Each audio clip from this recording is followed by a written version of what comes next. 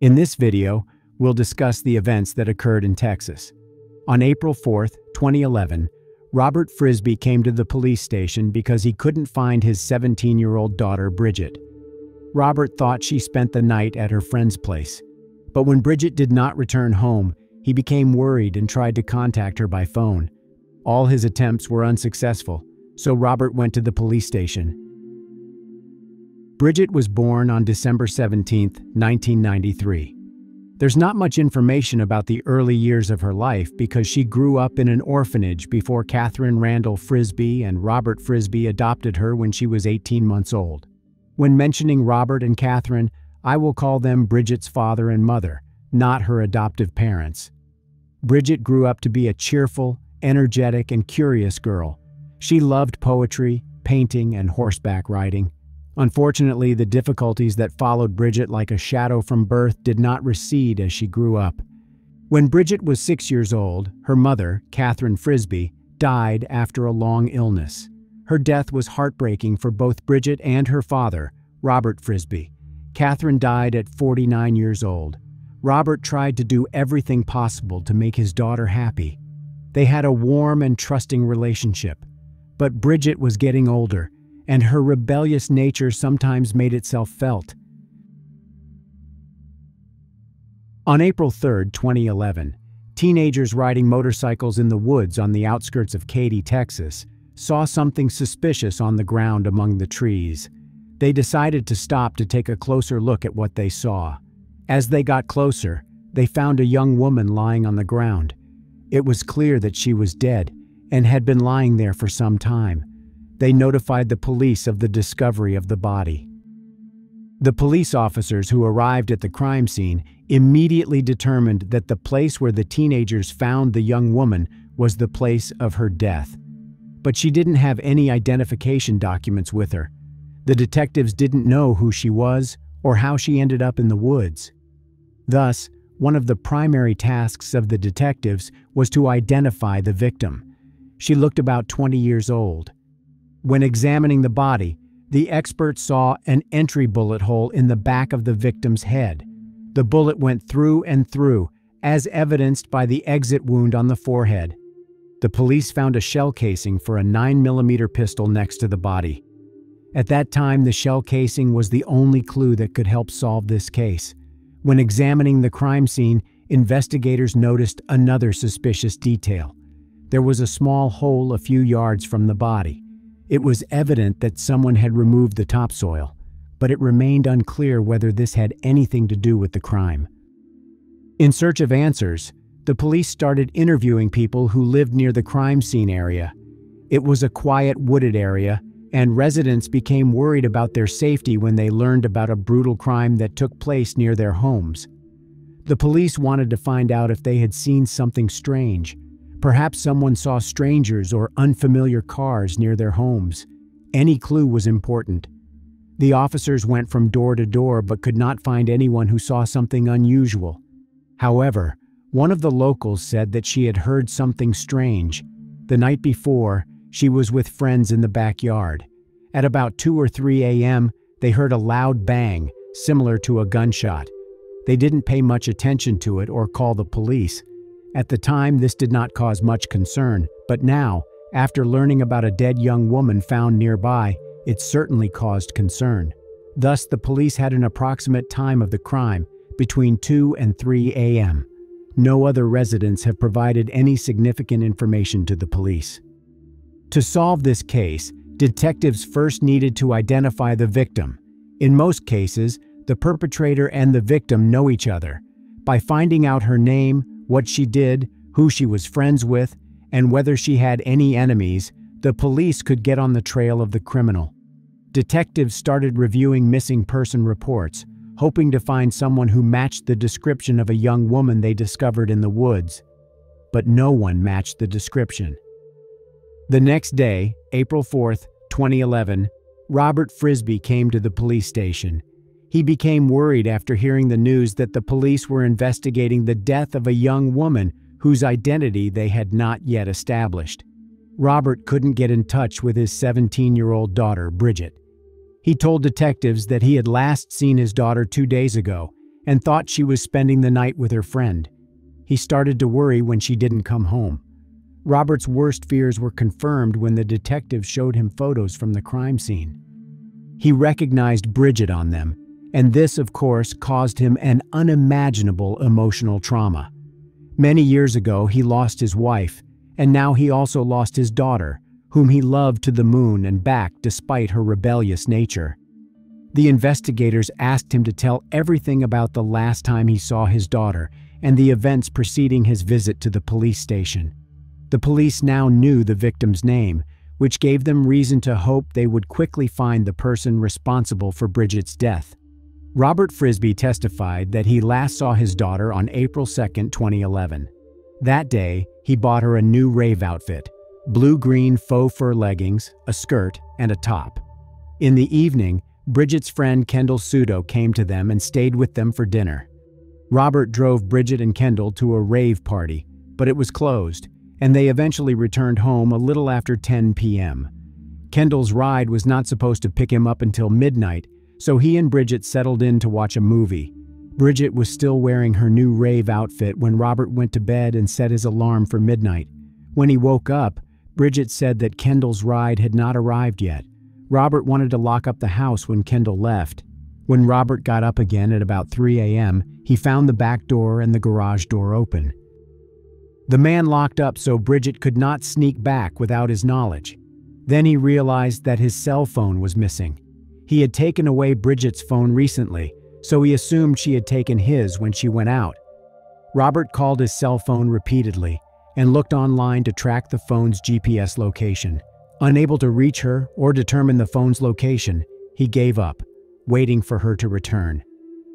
The following day, he called several of Bridget's friends, none of whom knew where she was. Later on the evening of April 3rd, he read on the internet about a body found nearby, started to suspect it was Bridget, and, therefore, decided to contact the police. Thus, based on the information received from Robert, investigators had their first potential suspect, Bridget's friend, Kendall Sudo. But Robert Frisbie didn't believe Kendall could hurt Bridget. He said that only one person could have personal reasons to harm her, her ex-boyfriend Jonathan Larson, with whom Bridget had a complicated relationship. Larson became the second potential suspect. Investigators considered Zach Richards, Bridget's boyfriend, to be another suspect. They needed to find out what these three people were doing and where they were at the time of the crime. The first person investigators decided to talk to was Kendall Sudo, a friend of Bridget who was at Frisbie's house and could probably be the last person to see her alive.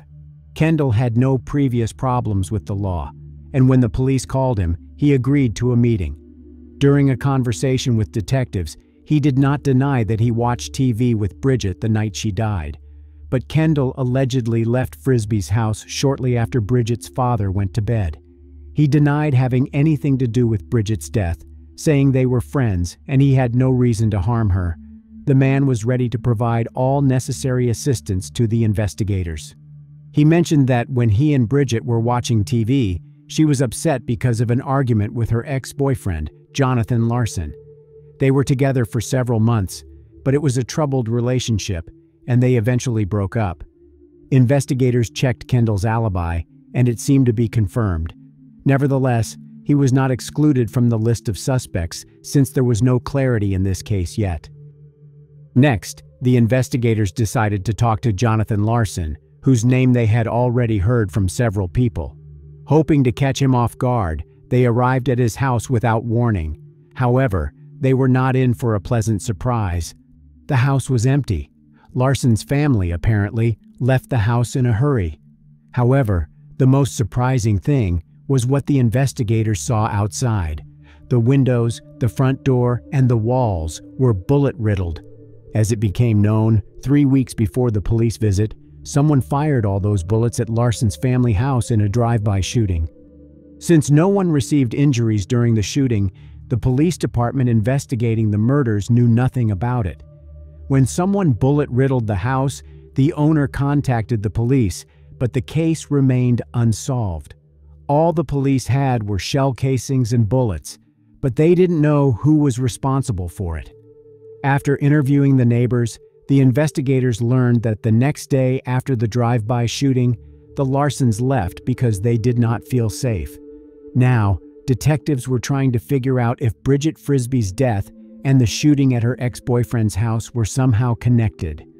Let me remind you that Bridget's body was found on April 3, 2011, and the drive-by shooting occurred 3 weeks earlier, on March 14th. The police started looking for Jonathan Larson because he was considered the main suspect. During the investigation, police also visited the school attended by Bridget Frisbie and Jonathan Larson. The school administration said Jonathan had not been to school for several days.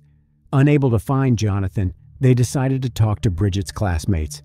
They wanted to know who she was in conflict with, who might wish her harm, and if she had any enemies. One of those the investigators talked to was Alexander Olivieri. He said that he and Bridget were friends and often spent time together. Alexander stated that Jonathan Larson was the only person with a motive to harm Bridget.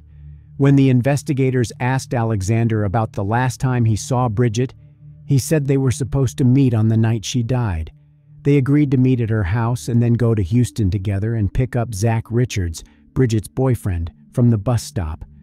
Alexander said he arrived at Frisbie's house with his friend Alan Perez, but Bridget was not there. She was supposed to be waiting for him on the street next to the house, but she was nowhere to be found. Alexander Olivieri said that he and Alan Perez returned to Frisbie's house a few hours later, but Bridget still wasn't there. According to him, it was about 5 a.m. No wonder Bridget wasn't at home. She was already dead by that time. Olivieri said he learned of Bridget's death from a news report. Therefore, after the investigators visited the school, 2 new names appeared on their list of potential suspects: Alexander Olivieri and Alan Perez. However, what remained unchanged was that the main person of interest in the investigation was Jonathan Larson, Bridget's ex-boyfriend. Detectives discovered that Jonathan's mother did not leave the city after that drive-by shooting. She moved into a friend's apartment for a while. During a conversation with investigators, she said she sent her son to live with relatives in Austin, Texas, after the incident.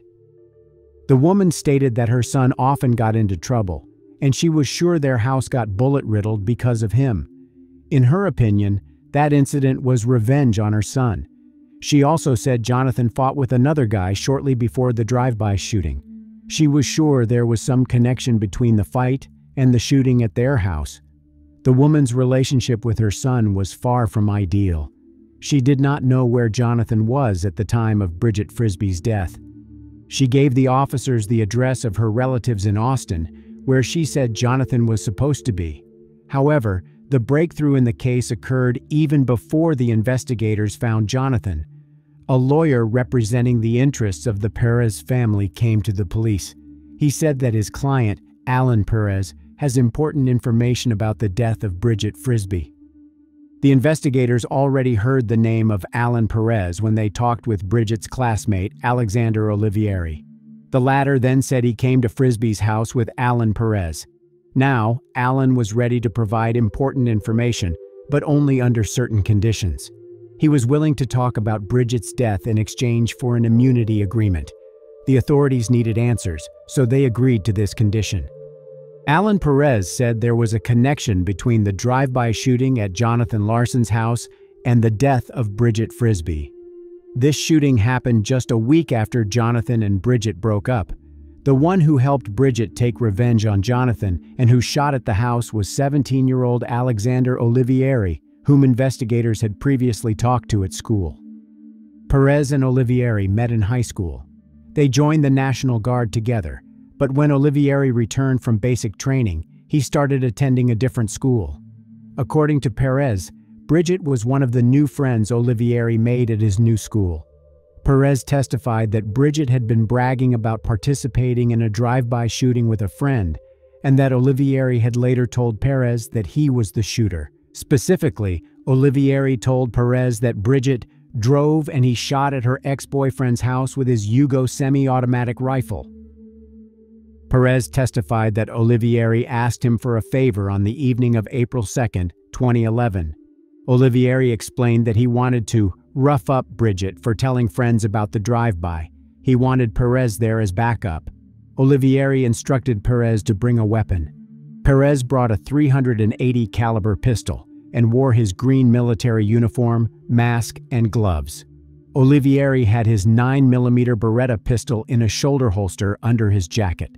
According to Perez, they went to Olivieri's house after midnight.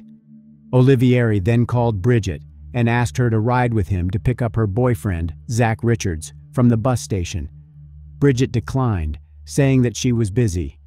Olivieri decided to go to Bridget's house and told Perez to hide under a blanket in the back of his Suburban. Olivieri told Perez he wanted to get Bridget into his car. That's why Perez had to sit under the covers and keep quiet. After reaching their destination and exiting the vehicle, Perez was supposed to follow them at a distance. Bridget was leaving on her four-wheeler to meet friends when they got to her house, so they left. They set out again to find her a little later and found her pushing her four-wheeler because it had run out of gas. Olivieri asked her to help him dig up a cache of some random thing. She initially said no, but eventually he talked her into going with him. Bridget put her four-wheeler in the garage and climbed into the passenger seat of Olivieri's Suburban. Perez was still hiding in the back of the vehicle under blankets. Olivieri drove to the same neighborhood where he and Bridget had done the drive-by shooting. They got out of the car. Perez waited a minute and then started following them. Perez saw Olivieri carrying a shovel and leading Bridget with a flashlight. Olivieri pointed out a spot and asked Bridget to start digging. As she bent over to dig, Perez saw Olivieri reach into his jacket, pull out his gun, put it to the back of Bridget's neck, and fire. Perez testified that he was shocked because he thought Olivieri might threaten her, might poke her with the gun, but he had just shot her. Olivieri ran towards Perez. The latter cursed at him for a bit. Olivieri told Perez to shut up and run towards the car while he retrieved his shovel, flashlight, and Bridget's cell phone. Then, they left the crime scene and drove to Perez's house. Before reaching their destination, they smashed Bridget's phone with a shovel and hid it. After this, they drove home to Olivieri. They moved all the things from the Suburban to Alexander's room. According to Perez, he and Olivieri went to pick up Bridget's boyfriend, Zach Richards, at the bus station at about 4 a.m. Perez invited Richards to stay the night at his house, so the three of them drove to Perez's house and went to bed. They didn't tell Richards anything about the crime. Olivieri told Perez that they had to be each other's alibis. When questioned by the police, Perez had to say he stayed at Olivieri's house, hung out, watched a movie, and then they went to pick up Richards together. Alexander Olivieri convinced him they would be in no danger if they said the same thing and provided each other with an alibi. Olivieri also told Perez that he was going to get rid of his gun, with which he took Bridget's life. Bridget was upset that Jonathan Larson, with whom she was in a relationship, had cheated on her. Olivieri offered to take revenge on him by firing at his house. However, he did not expect what would happen next. Bridget did not keep the drive-by shooting a secret, and Olivieri was very worried about it. This incident could put an end to his plans. He wanted to become a military man, but now his dream was hanging by a thread. That's what made him go to extreme lengths to make Bridget quiet. He decided that the only way out of this situation would be the death of Bridget Frisbie. While investigating this case, the police heard the name of Zach Richards, Bridget's boyfriend, several times. Therefore, they decided to talk to him. They wanted to know if Richards would confirm Alan Perez's testimony or if the latter was trying to absolve himself of responsibility. The situation seemed very confusing. Bridget's boyfriend, Richards, testified that in March of 2011, Alexander Olivieri stated that he was going to deal with something, grabbed his AK-47, and left with Bridget in her car. Later, Olivieri told Richards that he had shot at Bridget's ex-boyfriend's house from her car while Bridget drove past. Olivieri told Richards that he participated in the drive-by to do a favor for Bridget and just because he could do it. Richards testified that Bridget kept bragging about the shooting and that Olivieri angrily confronted her and told her to stop telling people. On April 3, 2011, Olivieri had agreed to bring Bridget to the Houston bus station to pick up Richards at about 1 a.m. When Olivieri did not show up, Richards got a ride to a Denny's and finally reached Olivieri by phone at about 2:30 or 3 a.m. Olivieri told him he was at home but would come pick him up. Alexander finally arrived several hours late, and Perez was with him. When Richards asked about Bridget, Olivieri said he tried to contact her and went by her house, but she wasn't there. According to Richards, he went to Bridget's house after sleeping for a few hours. Her dad answered the door and said that Bridget had been out all night and that he did not know where she was. Richards tried to locate her through friends over the next couple of days until he heard the news about the discovery of her body. Richards told the investigators that he had previously been in the woods, which have now become a crime scene, with Bridget and Olivieri. According to him, this area was familiar to Olivieri, and there was nothing unusual in Olivieri always having a weapon with him. Thus, everything pointed to the fact that Alexander Olivieri was responsible for the death of Bridget Frisbie. 4 days after her death, the police had an arrest warrant for Olivieri. Given that the suspect owned several types of weapons and was good at handling them, the police asked the SWAT team's help to arrest him. After the surveillance team confirmed that Alexander Olivieri was home, the SWAT team started their work. Fortunately, they did not have to use weapons. Olivieri surrendered without resistance. He was calm and showed no emotion. He understood why they arrested him but denied any involvement in the death of Bridget Frisbie. Alexander's father, Samuel Olivieri, consented to the search of the house and car. The police found neither the AK-47 nor the Beretta, but they found an instruction manual for a 9mm Beretta pistol. It matched the shell casing found at the crime scene. In Olivieri's Suburban, police recovered a blanket, a shovel, a rifle, and shotgun shell casings, as well as trace evidence samples, including fibers, from the passenger seat and floorboard. Ballistics testing revealed that the shell casing from the Suburban matched the shell casing recovered from the drive-by shooting at Larson's house. Fibers lifted from the passenger seat of the car matched Bridget's new rave faux fur outfit that she was wearing when her father last saw her on the night of April 2nd. During the trial of Alexander Olivieri, he claimed that he did not see Bridget the night someone took her life. Olivieri's defense argued that fibers found in their client's car, which matched the fibers of Bridget's new rave faux outfit, ended up there a few weeks before her death. But this version has failed. During the trial, Robert Frisbie provided a statement on his credit card, which proved that Bridget's outfit was purchased on April 2nd, 2011. She died a few hours after that. It indicated that Bridget was definitely in Olivieri's car before her death, which means he was lying when he said he hadn't seen her that night. The court saw a video that appeared on YouTube in 2010, about a year before Bridget's death. It was called "Me and My Beretta 9mm." It shows Alexander Olivieri firing various weapons, including a Beretta pistol. Alan Perez testified at the trial that the video showed the same gun that Olivieri used to take Bridget's life. On August 1, 2012, the court sentenced Alexander Olivieri to 60 years in prison. He will be eligible for parole in 30 years, but Robert Frisbie believes Olivieri will be behind bars for at least 50 years. "It's important this man is off the street and he needs to stay off the street for the rest of his life," Robert Frisbie said. "Living in a small cell for all those years, he'll be a broken man when he comes out.